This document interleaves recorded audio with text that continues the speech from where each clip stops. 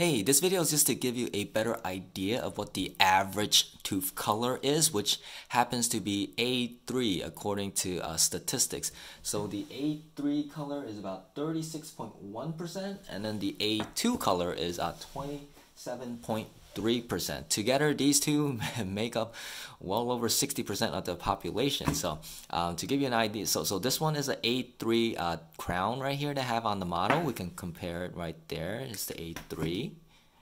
A3.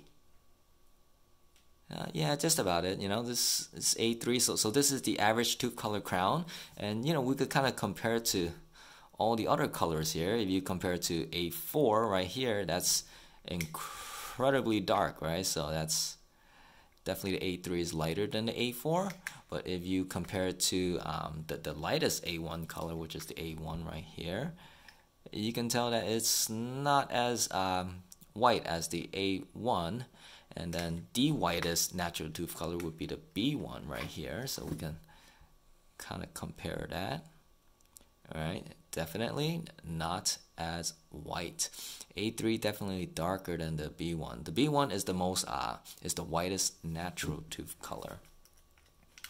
Now, you can kind of go across there so you can kind of see what it looks like. You can pause on the video at any time to kind of compare what the color would look like. All right, there we go. And just for comparison's sake, we'll show you the bleached tooth shades as well. So these are the Hollywood white bleached teeth color. So the 0M1 is the whitest color in existence. I mean, it literally looks like paper white. So you can kind of compare it, right?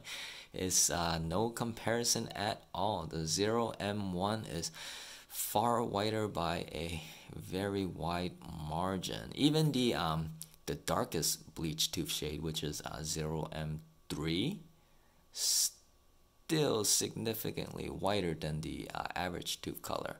And then the 0M2 is just the kind of in-between one.